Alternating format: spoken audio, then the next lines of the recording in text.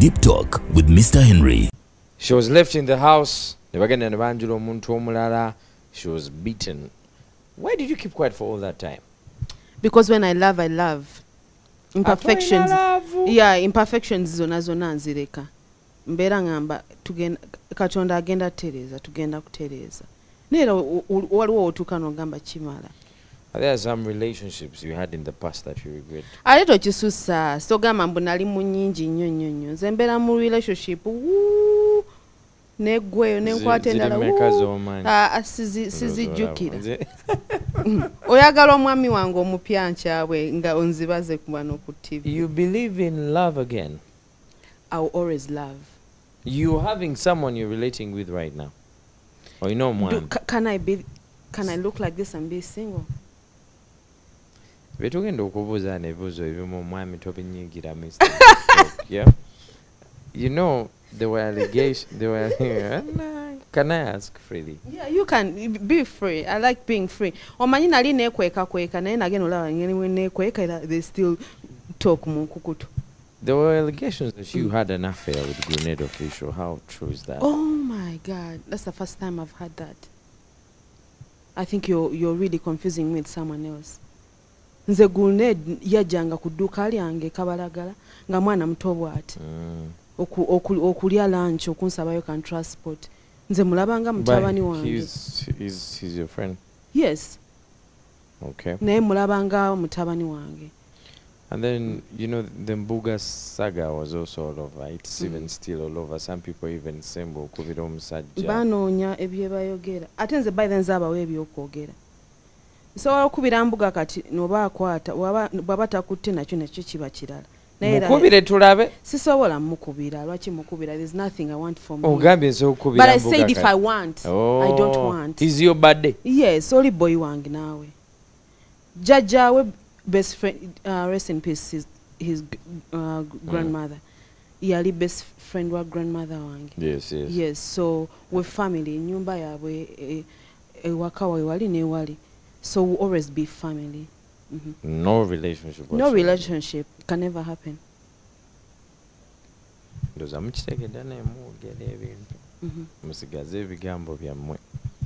go back to the career of music. You recently were you said very heavy statements about Alien. I didn't say any heavy. They were heavy. Chiringo omuntu bwavayo n'agamba mbu baleira mbaso okuwandikira mu byoyimba tebinyuma. Ekintu kino Henry kyatandika bwe kiti. Nalina gye nnali. Ekimotoka nga kiyitawo manyi bino ebibeerako emizindaalo. Ne kikuba oluyimba. Nga sirutegeera. Oluyimba? Okudogaza meeza. Nengamba ye Mukama.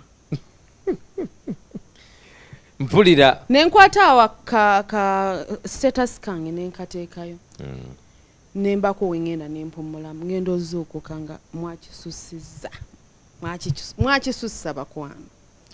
Kantu kali katono nnyo mwabakazi mwabakisusa. Status. You know when you put something on the status, you're letting people know that have put it there. You see. That's why even your status counts. The viewers. Let me tell you. Singa byenna byennayogera oba byennakolaawo tebyali bituufu. Temwali kifudde viral. So you actually say that people agree with you. Bavuma naye amazima bagamanyi. Kubanga njagala tuve wano bambi. Oyimbemu oluyimba. Oteekeyo tulabe oba banaakucyapulanga we bancyapudde. Kitegeeza amazima mugamanyi mubadde mugasirikidde. Okudugaza meeza. Tonzijukiza lockdown. Lockdown. Mukama.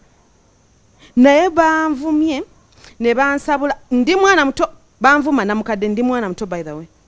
Na kugambe natandika oyimba nga ndi mu primary. So whoever knows me ngenda kubuuza emyaka. Wajimbuziza ninga asigenda gikugamba kubanga togenda kumpasa. Buli amanyi oluyimba lwange yenna ng'omanyiyo ne bwoba manyi line bbiri kitegeeza oli mu myaka gyange. Oba nkusingako gumu oba onsingako gumu. Bagimanyi. So coming out, where am I taking this? Nti tulina okuwabulwa. nze we nali mu Dream Girls Eddie we yatugambangako Mr. Eddie we nga tugambangako ne tunyiga ne tuddayo mu taxi nga tugenda ekyebando nga tukaaba. But right now I'm very thankful yatugambangako. Kati bana abayimbi abakatandika okuyimba ennaku zino mbu temugambwako kuki? Why? Nze paka kati there's a friend of mine John Segawa wemba oluyimba nkoze lubi ankubira because is a director. Waliwo angambe nti ye baby omupya. Omweganye Leila. That one will always be my best friend. Ankubira nangamba akayimba ako kabuzeemu singa watandisiza eno verse eri nesembayo nga nze sinyiiga naye kati mbombu simanyi abakakola tebagwambako kuki tulina bagambako because me I'm at that my age. No, okay, abantu kale kale agundi alien tebagambwako. So I'm at that point in my life where I am entitled to voice my voice and even advise the young kids in the music generation abaliko oba bagenda okuddako because njibadde mungi manyi. Yeah. Some people think that maybe this is something you're using to get your name back. Ngawe nakugambe that kuba yaliko kati olipidde. Nagambe nti eyo video yabadde vibe yabadde joke era nga bwolaba we nabadde. If I wanted I would have done makeup and wore a glamorous dress. Yes. Okitegeera newandabye gye nabadde mu zooni zange mwe abakisuusizza kubanga mwabadde musirikidde amazima. So I am the voice to the voiceless. Out of experience with the years and the training njobadde nayo mu industry, do you feel like Alien Skin has a future in his career? I always say anyone that can sing anyone that can talk can sing. Net just tuina kuleka mukono gamba nze sino sisobola kandeke bali Leila Kayondo ngabo wezuula no gamba abaloya ate 4 years in the university ate ntekeko ne ku LDC sijja bisobola. Yes. So but if you choose to go on the microphone, that means you love music and you can do music. But oyina okubuulirirwa n'okuwabulwamu. Tesobola kungamba nti no Kenzo bwe yali sounding nga yakatandika oyimba ne kati it has taken him advice, it has taken him inspirations from other people. Okitegeera. So n'abayimbi abaliwo kati oba be mugamba nti be baliko bwe tubawawulamukko tebagaana. Actually nze nina ekirabo kya Alien Skin ne group ye. Era nakachogera emirundi mingi ne simanyi Champion Gulo simanyi Clever J nina album bajemba wandikire ennyimba bagambe muyimbe bwe muti I will take out alto I will harmonizing I will jikube mu vibe. I'm like in that kind of stage to do that for them n'abalala abayimbi abalala kabali bayagala bakolera naye mbubati amaje. I saw a comment. Ayagala bawandikira ezize ziriwa. Nze nina ennyimba bazimanyi ate bazimanyi bwakulimba baziwuliriza mu bisenge beggalira. Naye nze buli luyimba lwenfulumya nsooka kumala ng'emyezi nga nduwuliriza mu earphones zange ku ssimu ewaka mu speakers nemanya nti now this is good to be out there. Yes. Naye zino ze bakuba ekiro ne bafulumya mu bbaala ne bategeka Freedom City ow'enkofiira n'ateekayo. No, where am I coming from? I'm saying we're killing the music industry, Ugandan music industry. Aba Nigeria bagamba ne tuli bakebera mu chats zaffe ne bagamba naye banange. Diamond chemanyi lero wali. Naye atunula mbwati nagamba. Kwa nini? Because so in short, ba alien industry affe bajiza mabega. But I'm not going to mention names, but I'm saying that they should seek from advice. Walo yagame bwalo new generation, the old generation. Nze falling between new generation and old generation. kati bajje beebuze ku namukadde. Have a advice musically, if you know. And I know waliwo abayimbi bangi nnyo abadde baagala obyogerangako naye kati nga batya. I am the voice to the voiceless. You wouldn't do a collab with that guy, Alien Skin. If he accepts to come to my offices, ne tutuula nga tete waliwo awo kacaca ne mugamba tukole bwe tuti tebagamba okuddugaza emeeza gamba okuddugaza emeeza mpulira bibyo mami ne kituulamu bwe kiti ne bakikubanga ne bwekiteekamu R&B ne bwekiteekamu ki abayimbe tuli okuwabulwa nze mbeeramu ndaba reality TV shows Love and Hip Hop ndaba ba Christian Milan bagenda for vocal training before they do for concerts ndaba ba Jennifer Lopez they call vocalists at their home lwaki ffe tetukkiriza nti tulina oyita omuntu nakuwabulwa mulekerawo nammwe otutiisa it depends on the rapport you have with them, Leila. You don't just come out of the blue and especially through social media. Don't you think maybe nakugambe kyange kyatandise as a joke but now it's serious. Yes, it's serious kubanga nategedde nti abadde bakimanyi amazima adde bagamanyi naye nga bagasirikidde ate nze nina obuvumu and knowledge to speak about it. By the time you say that, it feels like you're hurt by whatever he's doing. You know, not only him, so many. Sigenda olabono bansabudde bwe bati the voice for the voiceless emisumali gyayingidde dda mu kibatu kati kkiriza tukukomerere kanti anti oyo yabadde sacrifice y'abali naye waliwo abaana sigenda how about you know we have a generation of you know bana abalala abato nedda kati ninakutandika ku Alien Skin wajje wange n'alaba kyemukolera how I can like change his music n'abalala bali bajja tegeera nti no kituufu oba olina okukkiriza ku advice ewalala what wow naye ayinza obutakkiriza bamusudiyiza nnyo nga banvuma namukadde tolina album tolina biki tolina tugamba upcoming for 20 years biki kati ayinza obutajja naye eddoboozi lyange lirisigalayo myaka ku myaka nti olina okubuulirirwa sometimes. Wow. Okutta ennyondo nga Kayondo n'okuba abaana abo nga balina amagye totiddeemu basabudde dda naye kati real now like real physical you know basabudde but it's okay it's okay nze nabagambye isaiah as a joke nendaba naye nga te pain badde bagisirikidde bangi Wumba, back to the issue of you know guys saying that music waleida yenga tetumulaba. When did the last time you outed a song and it became a hit? Every song of mine is a hit. Which is the last one we had? I have a before ngasina kufuma oluyimba lwange singa namanya sandi kwagadde I wish I knew. I think I released it beginning of this year.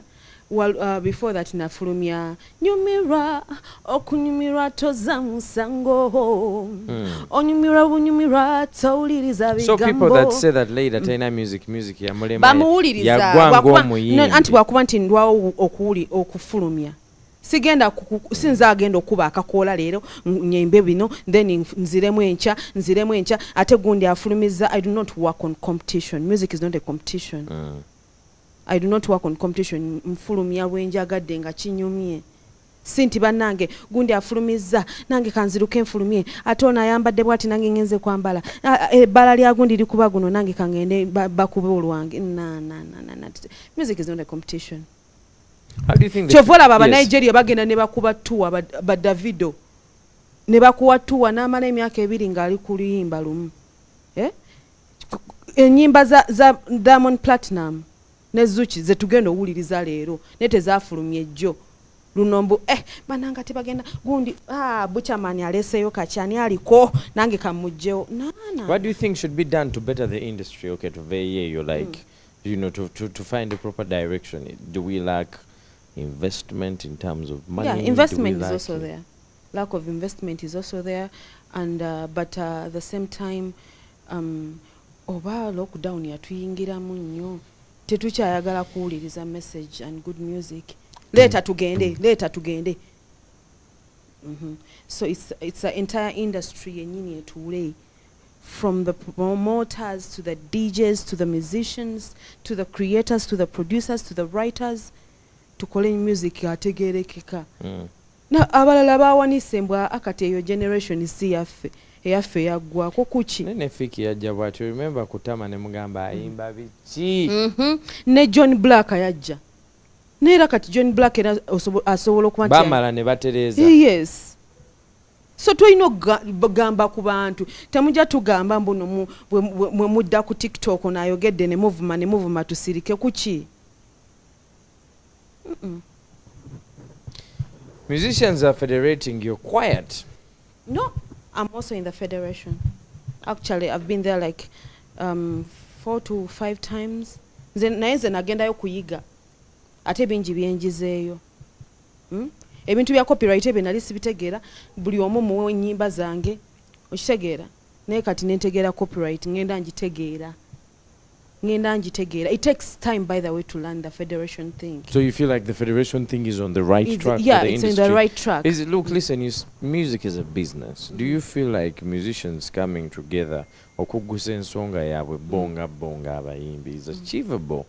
Yeah, it can be. Yeah, music, it takes unit and it takes love. If we love each other and unite, we can achieve something very big together. Yes. You believe in the management? That I believe in the management. Katona ya choosing leaders. Ye yavuddeyo n'agamba Kenzo oba Shiba nti balidinge. Ate nabo bajja kuvaako abalala baddeko naye nga tumaze okuyigawo ko ekirala. Bajja kupowa nga bw'okitegedde.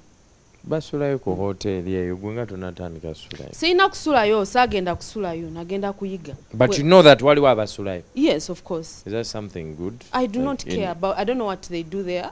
Nze kastanjiga nga nfuluma nga ngenda. Leila, we have to bounce. I have to let you go. What are your final words to, the haters? I know you even have some people in the industry, in your same space, that do this. Kuba obukokole eyo. Mbimanyi. Naddala mmwe ng'abakyala. Why?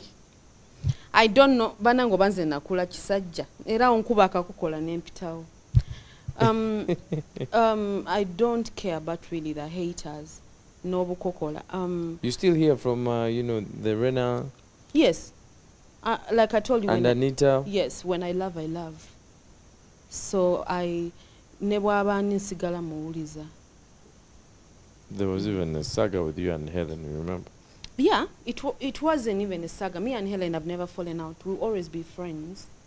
Yeah, it's just we grew apart because of course, like she's different hustles. Yeah, different hustles. So we can't hang out the same way that we used to hang out. So abantu webanga tebachatula bafena bera batandika okwashuminga things. When are they doing this, like, officially? Ebintu ebyo eby'embaga, by the way, simanyi mbaga kwanjula saabitegeera bulungi. Naye nga we baba baluddewo ngenda kweyanjula. You just told me that you're seeing somebody right now. So indirectly... I didn't say that. Hey, you're single. I can't be single. Anyway, I can't be single. You're confused. I am not confused. Are you seeing somebody? You just said you're not seeing. You didn't say that. I am not single. I mean, I am not single, but I can't confirm that I'm seeing someone for you. No. Yeah. But the way I look, just this is the reason.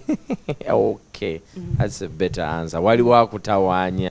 Osala wodi like. Anti bwanalwawo nga mugamba mya search, will you marry me? Did you feel like time kagenze? Mwaba bimanyi ebyo bya timing. Come on, every girl's dream is to have, I would want to have kids. I would want to be married. Naye, I can't question God's timing. When alaba kinsusseko wali we tudda. Nga mugamba naye gwe guy. Yes. Tukoze tutya. Omwana yakitegeera te waba abaagala nga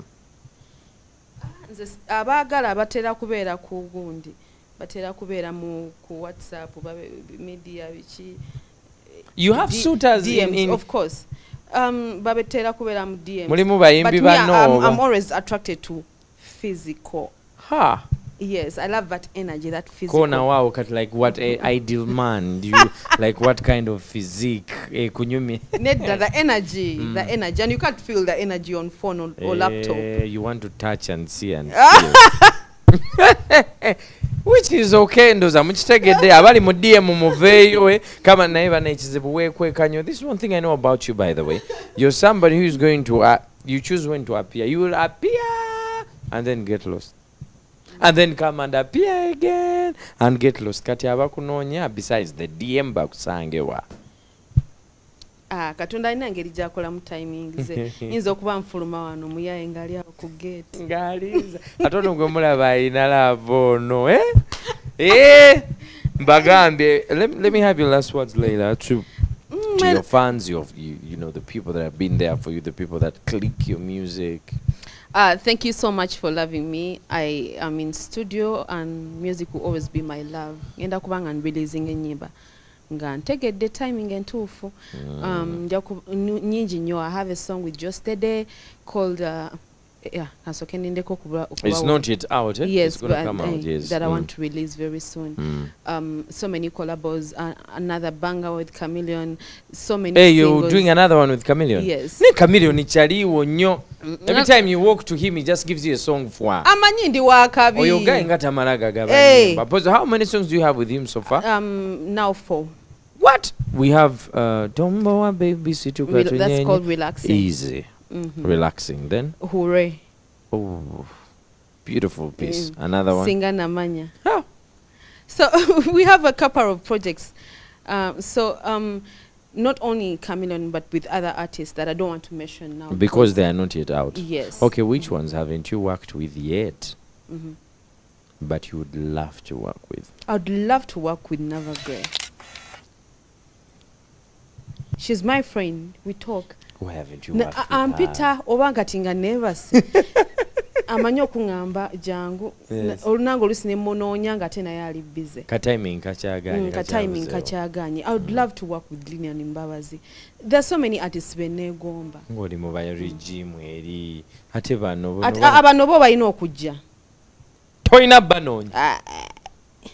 Okay, who is that? Ngojeko bali abayimba biri. Mwenju nawo abana abayimba mu kuma vocal like the unknowns, the Virota, Liam Voice. Do you sometimes listen to their music? Yeah, I listen to. I love music. Okay, who do you listen to and you're like, there are so many talented artists. Era nebo mentioning zebali talented. Abavokale. Abange nina kudda kubali mikwano jange that are already friends. Naye bana abalala bamanyiti I am good. They aren't supposed to look for me, not me looking for them. I'm bringing it in this context, you know, as talking to Yimba Paka. You're either gonna, you know, retire or like life will happen. Yes. Then new people definitely have to come. Let's say we are on this show and I see another young person interviewing people on such a platform and be like, man, I'm a fan of that show. You understand what I'm saying? So I'm asking, you mwana gola no gambo mwana najja kuyimba jalaga ndabayo. Awulira tayagala bawa nnyo. Be honest, like kumutima gwo as an artist of pedigree and as music jabudde nnyo ebiseera bino. Tewali music mulungi. Wali. Naye mwamujabudde nnyo kati sinaba kubitegeera bulungi. Naye we naaba mulabe nga muwulidde ng'atuddemu. Anti abaana bakolera ku pressure. Bali kukolera ku pressure. So bwe naaba muwulidde, by the way, nga muwulidde bw'ati. Yes. Nja mukubuulira another time. But for now nga bwe nkugambye nina ekirawo kya Alien Skin ne group ye. Bajje mbawandikire nnyimba album for free. Oba album ebako ennyimba 12. Those are 12 songs free to Alien Skin. Leila. tumaliriza sibula abantu tuvewa. Nakabasibule emirundi emeka. Thank you so much for loving Leila Kayondo. Thank you to the team I work with, Jerome Kakande, Platinum Events, and everyone that loves me. Ngawe mbagambe nine nyimba nyingi nnyo naye ngenda zireleasinga nga mu seasons of fire. Thank you. If you don't see fire, you will not see the music. Thank you. It's the deep talk. Mubere bulungi. Until next time, bye.